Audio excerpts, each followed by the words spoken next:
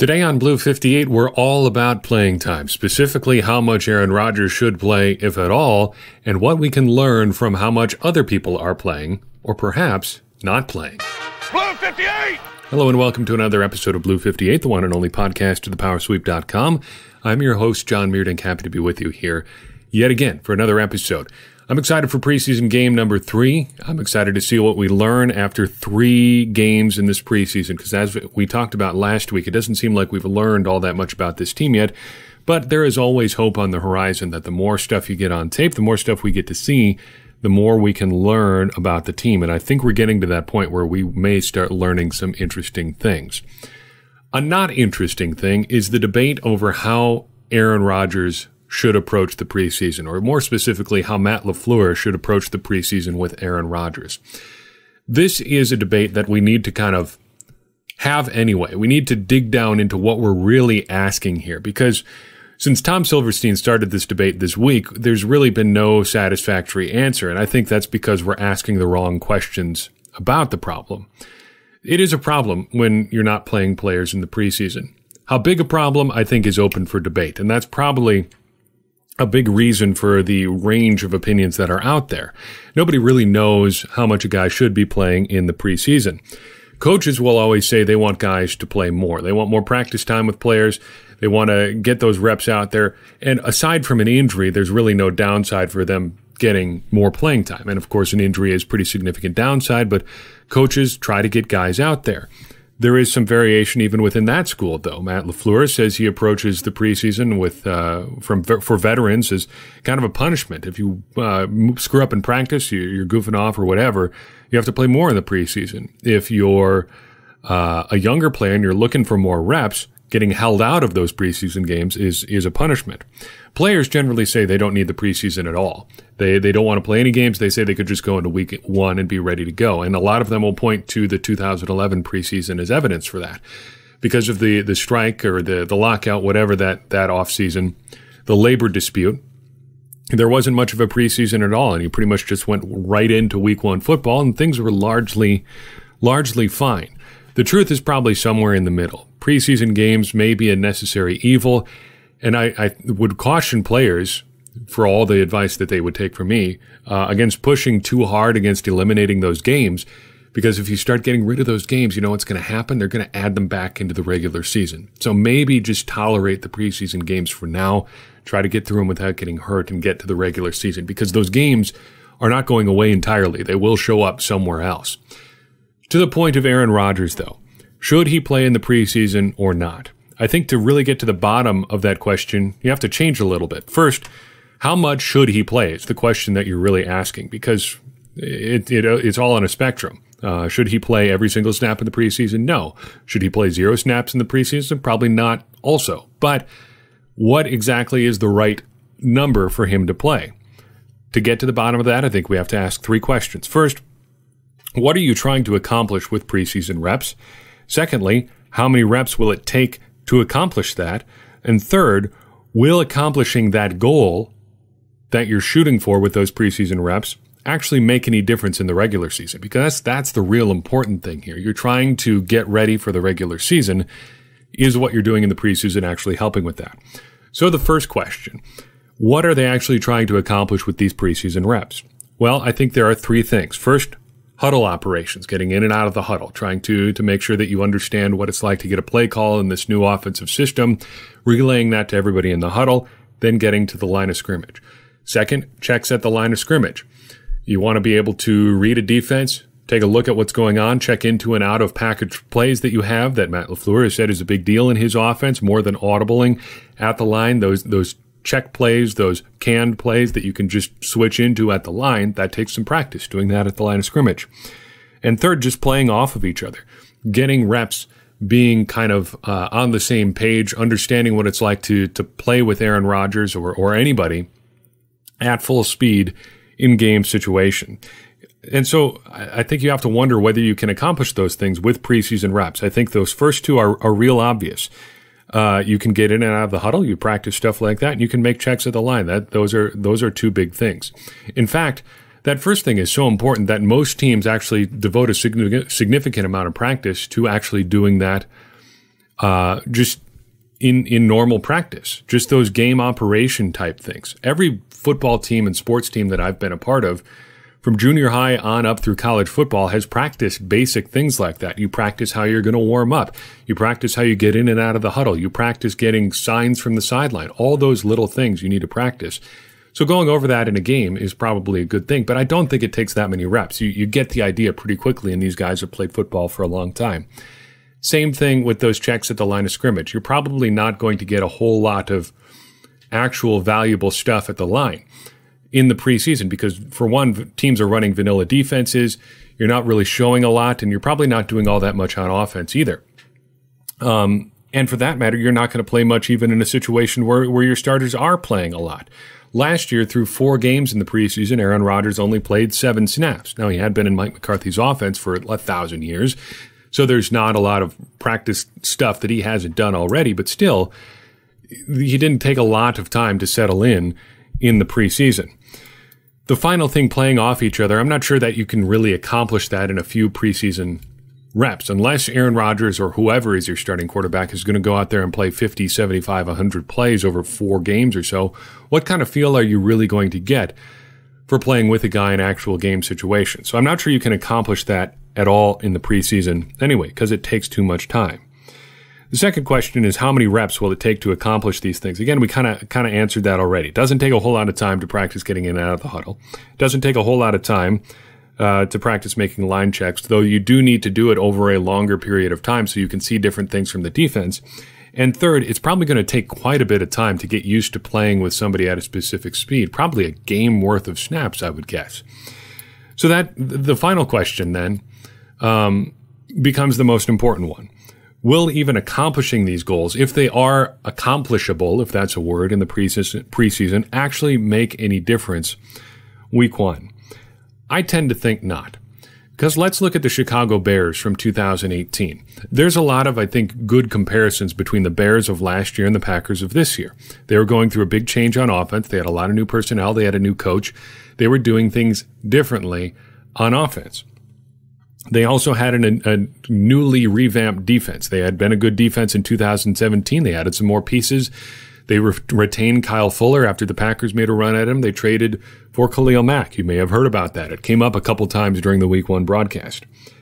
They were not the team that they were going to become for 2018 in Week 1. Teams have these development cycles. They don't emerge into the first part of the season fully formed. It takes some time, no matter how many preseason reps that you have. And I think that the chances are pretty good that the Packers are going to need some time to develop, no matter how much Aaron Rodgers or anybody else plays in the preseason.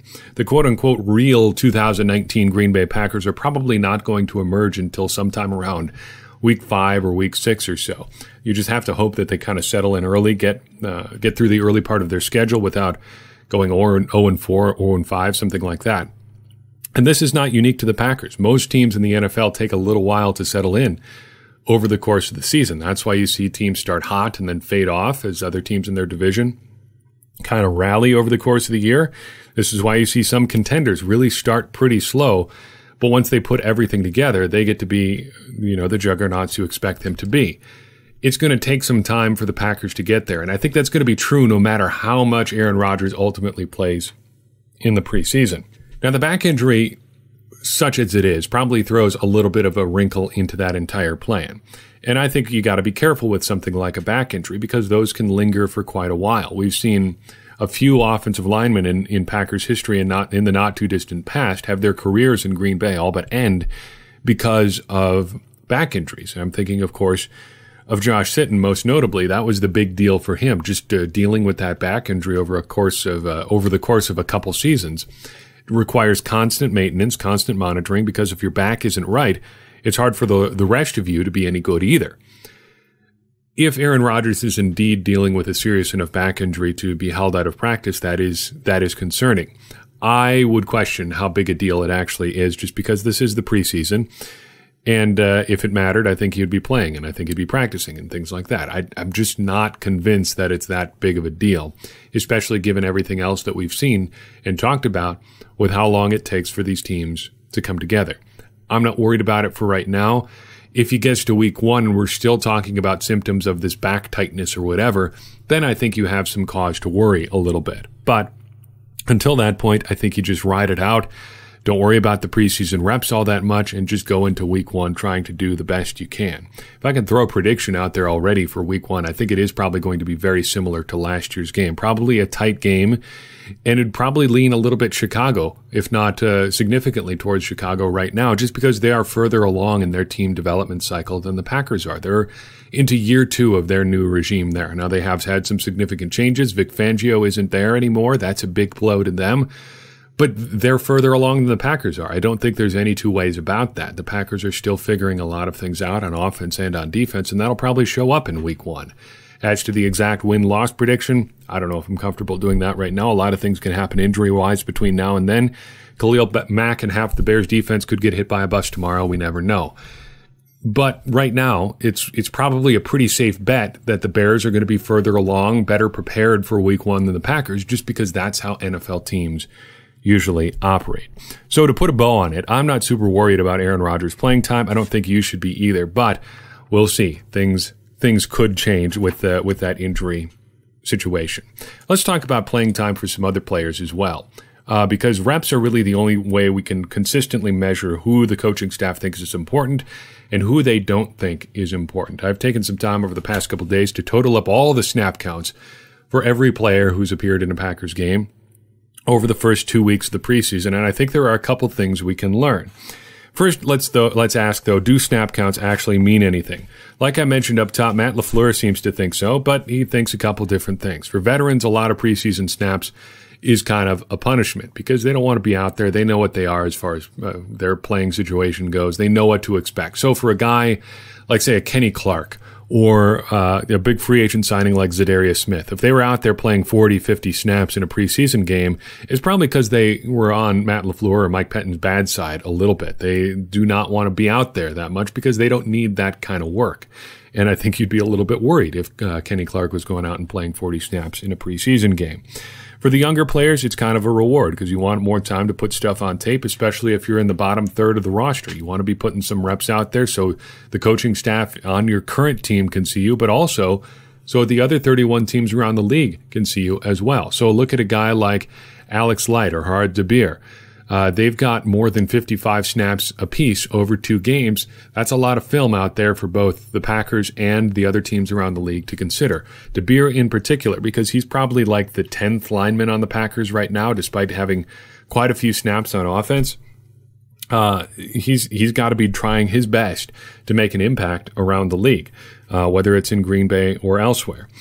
I think there's also an aspect of giving guys and a chance to cut themselves. You want to prove what your thinking is about a guy before you decide to move on once and for all. A positive spin on that line might be saying, giving guys every opportunity to show exactly what they can do. Recent example of this is Quentin Rollins in 2018. Now, I think everybody knew going into last preseason that it was probably going to be a tough go for Quentin Rollins to make the team. He was coming off a terrible injury.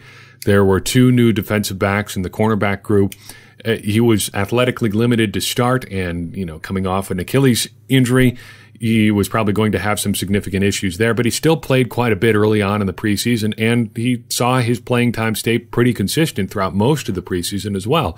The Packers even gave him some burn at safety, and I think that was just giving him kind of every opportunity to show, yeah, I just don't belong here anymore. I just can't get it done. But the Packers, with their significant investment in him, wanted to make sure that they had everything right. And so they threw him out there for all that they could handle. All that having been said, what are the snap counts showing us this year? Well, let's start on offense, and we'll go on defense. 2 categories we want to talk about. Guys that are playing more than expected, guys that are playing less than expected. Here's the top 10 rundown for playing time on offense so far.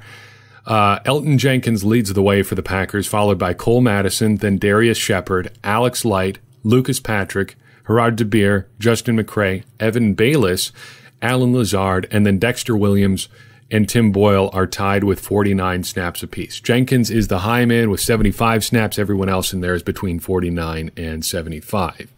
The big surprise for me in that group playing more than expected has to be Evan Baylis. You expect a lot of those linemen to get a lot of snaps. You expect guys who are kind of on roster bubbles to get a snap, quite a few snaps. But Evan Baylis, powered largely in part by 37 snaps in the first week of the preseason, is right up there. In fact, he is second among non-linemen in total snaps in the preseason. Only Darius Shepard has played more snaps among guys who are not offensive linemen than Evan Baylis. What does this actually mean? I'm not sure, but the Packers do like Evan Baylis a lot. They signed him late in the season to the practice squad, and they've kept him around until now. There's something there that they want to get a longer look at, and they're getting a longer look at it as well. Even in the second week of the preseason, he still played 18 snaps. And that's a situation where you have Jimmy Graham out there, you have Mercedes Lewis out there, you have Bob Tonyan out there as well. Jay Sternberg is still not playing, obviously, but Baylis was right out there with 18 snaps, not too shabby, and so playing quite a bit. The flip side of that is who's playing less than expected. And I think the name that jumps out here is Geronimo Allison. I would have expected a little bit more out of him than 21 snaps. Now, there's not a lot to be concerned about here. I think this shows that Geronimo Allison's roster spot is all but locked up because among the big contributors even, he still is on the lower end. Through 2 preseason games, even David Bakhtiari and Brian Bulaga, who didn't play at all in the first week of the preseason, are right up there with Allison. He's played 21 snaps through 2 games. Bulaga, Lindsley, Bakhtiari, Billy Turner, a bunch of other all members of the starting offensive line have played 15 snaps, so not too far behind Allison. I don't think there's any negative connotations here. I don't think anybody's worried about Allison not making the roster, although I have seen that theory going around online a little bit.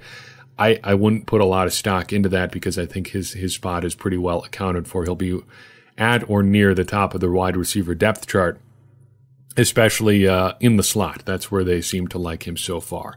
Flipping over to defense, the guy who's played way more than I think I expected early on is Chandon Sullivan. He's number 2 in the top 10 right now. The top 10 currently led by Ty Summers, who's played 107 snaps through 2 games. Then you have Sullivan, Montravius Adams, Natrell Jamerson, Kingsley Keke, Will Redmond, Rashawn Gary, Kyler Fackrell, James Looney, and Curtis Bolton rounding out the top 10. Summers at the top with 107 snaps, Bolton at the bottom of the top 10 with 59 so far. Sullivan, though, the big surprise here, because I think he would have been like 6th or 7th on the expected cornerback depth chart. And he's played like he's going to, at least in the short term, get a significant amount of exposure just so the Packers can figure out what they've got here.